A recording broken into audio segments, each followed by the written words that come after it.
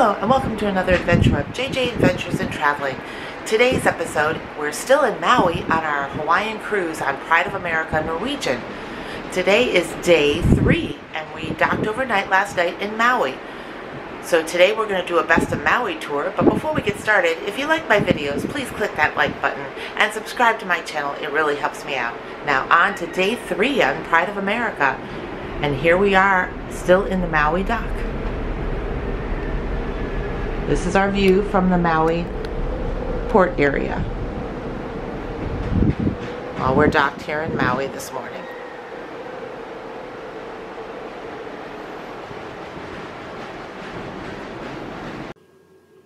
We had breakfast again this morning at the Aloha Buffet, and then we headed to our excursion. Today was going to be Best of Maui, and our bus driver was Henry, and he was a great tour guide.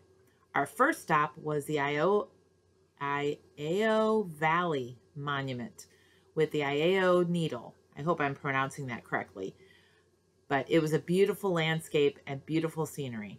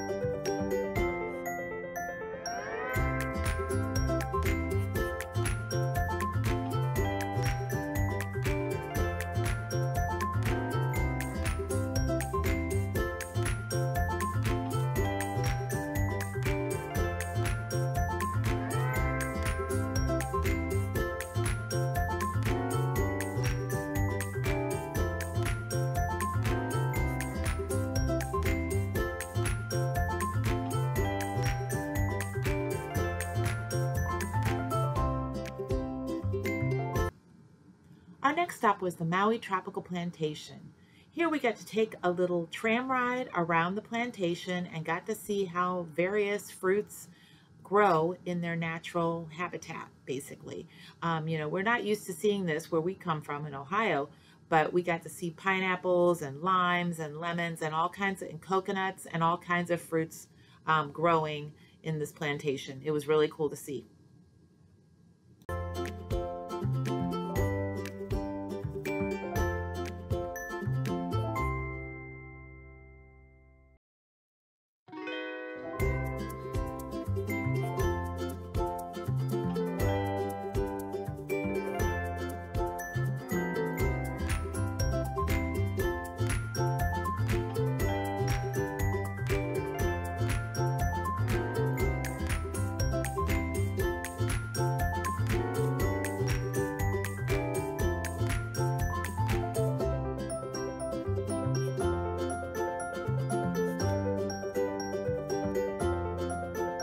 coconut as new.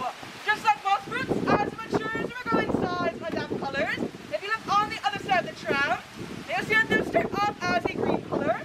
As it matures a little bit more, it becomes yellow one, kind of like a goldish color. Then last but not least, they become a brown one, kind of like this. Now, quick question. Do you think it would be easy or hard to grow your own coconut trees at home? Hard. Alright. Basically, what you're going to do is going to grab a coconut, and then you're just going to place it on some soil. Alright? So let's just pretend. So you're going to place it down just like that. And that's it. It's very, very easy. It has everything it needs in order to sustain itself already within the hut. It does, however, take around 6 to 15 years before the tree is mature enough to start producing its own fruit. If you look to the trees to your left, you have those rings or ridges. Every ring or ridge represents 1 year in that coconut tree's life. So these trees have been here for around 50 to 60 years. But then you know, coconut trees, they all gotta start somewhere. If you look at this coconut I have here right in my hand, you'll see that it's sprouting. It's gonna sprout from this side right here, known as the pico. The pico is the center of all living things. Us as humans got a pico of our own. It is our belly button. Right? But now for the fun part. To husk it open, you're gonna need a sharp tool. Now I'm gonna be using my fingernails. I'm gonna be using this pickaxe right here. That's what it's my table, as you can see. You're gonna grab your coconut. You want to do it close to the pico sides. This side right here. Right? But now all you're really gonna have to do is just push down like this. And you're just gonna use your weight to counter it. And as you can see, it's gonna pop open, kind of similar to that.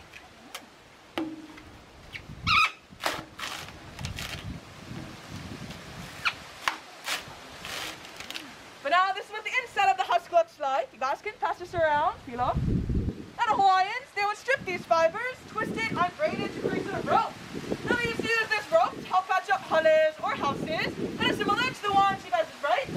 They also used to use the rope to help secure any tools they needed on their voyages, as it was strong enough to hold its strength even while wet. You can also use it as a perfectly good mulch, just like this. It holds lots of moisture. Or if you were to leave it in the sun for a few hours to dry, it becomes an excellent fire starter. It does, however, smell like burning hair, so it's not the most pleasant smelling fire, but it does act as a natural mosquito repellent and a natural people repellent. Yes, now let's take a look through. Pass this around. And whenever you guys are done with the stuff in the saucer, I'm running this bit up here. Well, you know, just like in life, there is more than one way to do something. Now, there is a Samoan man who works at the Polynesian Culture Center up in Oahu. He actually holds the record for husking and cracking open a coconut. Do you have any guesses as to how fast you think you can do it? 4 seconds. 4 seconds? Oh, you are very, very close. It is 3 seconds on the dot. Very, very impressive.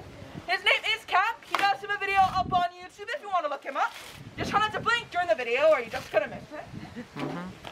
We also have a lady of our own over in Lahaina, which is on the other side of that mountain back there. And she holds a record of 2 to 3 minutes, right?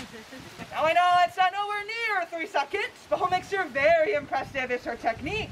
Do you have any guesses as to what you think she used? Her teeth? Oh, that's an interesting one. But as bizarre as it may sound, it would be correct. She used to use her teeth. Oh. Wow. Alright, now that you know that, suddenly the record of 2 to 3 minutes a lot more impressive. I, however, could not dream of using my teeth. I like them just a little too much. And either me or any of my coworkers have ever met her. So for all we know, she could still have the world's nicest smile, or lack thereof, right? Yeah, I know some people like to say she has summer teeth. That you know what that is? Maybe some are here, some are there. But you know, who doesn't like little competition, right? Now sometimes me and my coworkers, we like to get together and do little husking ones. I hold 3rd place, so not bad, right? Thank you. Well, there are only 3 of us, so it's okay, I still got a bronze medal. I won't have full access to the shell until we take the 5 to the top off. The thing I want to emphasize is the hardness of the shell, because I want to hit it against my pickaxe like so.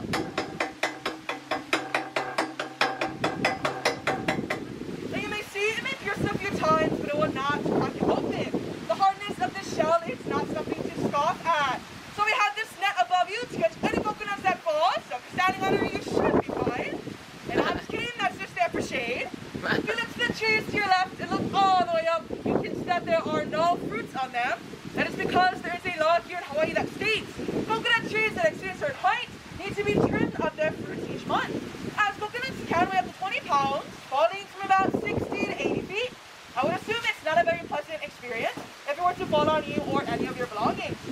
So if you are out and about, happen to see a coconut tree for the fruits, just be very careful when walking under it, as coconuts are still harvesting, so they can fall at any second. And a little fun fact for you is a lot more people go to the ER for coconuts to head than shark attack. Wow. But now, have any of you seen the movie Moana? Yeah. Then you know who Maui is, right? The guy with the hook. He's kind of like the Polynesian Hercules, so to say.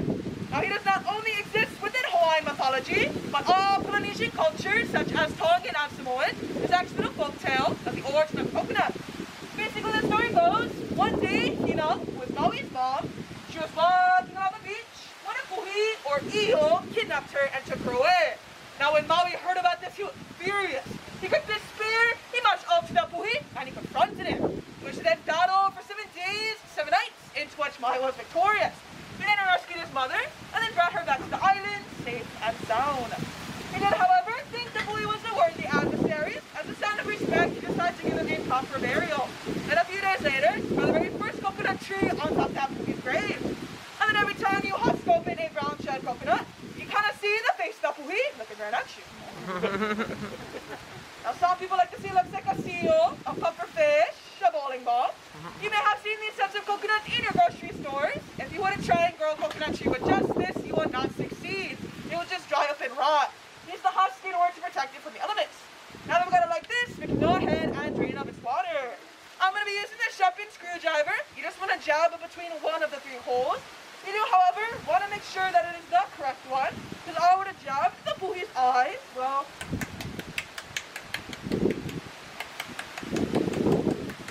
now you may see it may pierce a few times, but if I were to drain it, no water seems to be coming out.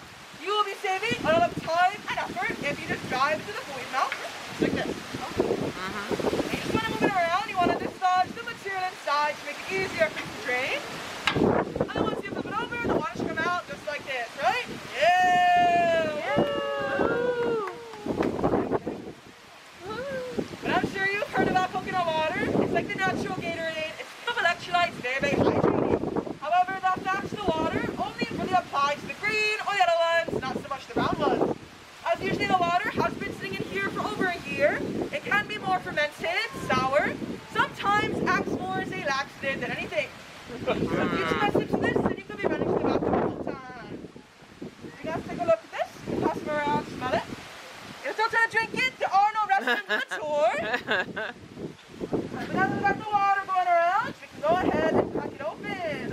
To make it easier on ourselves, there are going to be 3 seams on the puhi's face. There's going to be one right between the eyes.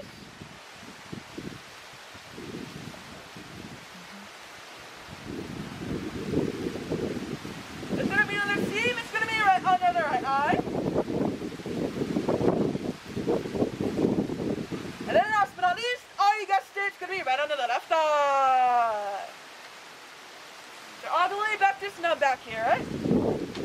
But now you're just going to get a blunt object, so I'm going to be using this rock right here. You're just going to beat it along one of the 3 seams.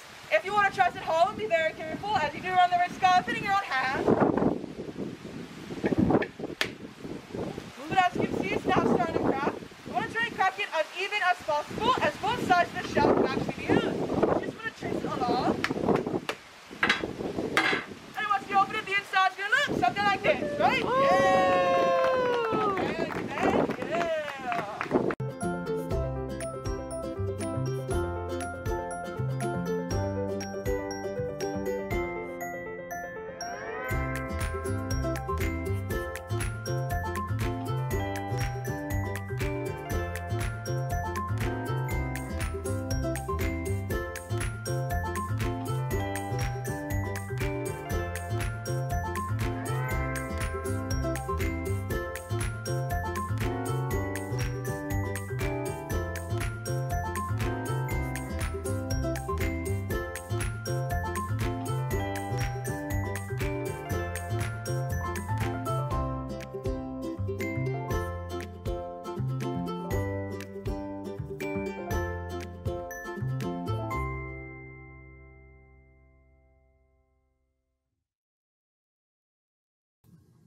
After our tram ride, we were served this delicious lunch there at the Plantation. It comprised of chicken, rice, and salad. It was delicious.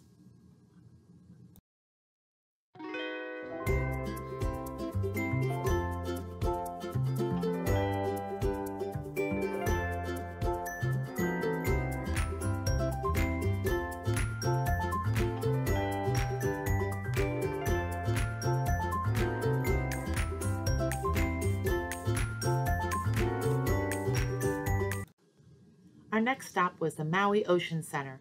We got to see all kinds of sea turtles and other aquatic animals. We also got to see a wonderful 3D movie there, The Humpbacks of Hawaii. It was wonderful.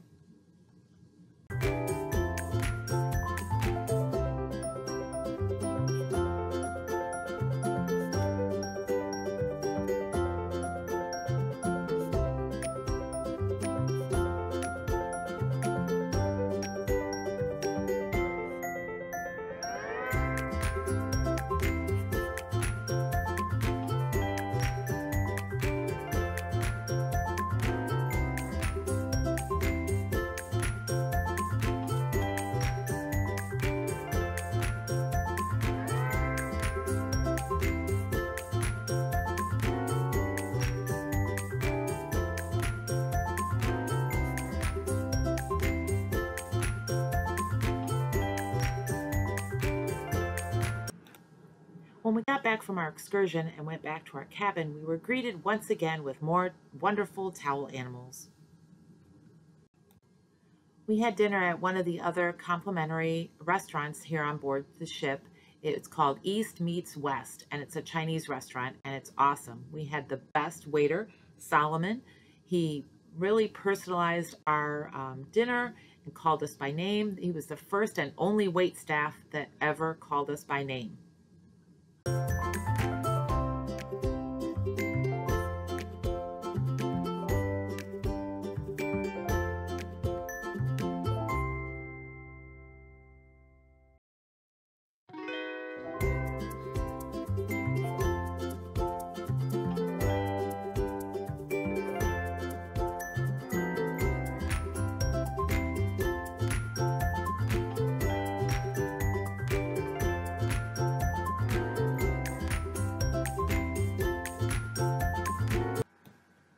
After dinner, we went to the Hollywood Theater to see the comedian that was performing that night. He was hilarious. Then we went to the Mardi Gras Nightclub to see the Not So Newlywed Game show. It was a lot of fun. Well, I hope you enjoyed today's episode, and please stay tuned for more episodes on our Hawaiian trip.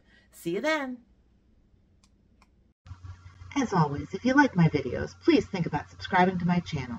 Click the notification icon to get notified when I post new videos. Smash that like button on this video if it really helps my channel out. And if you have any comments on my video, please enter them below.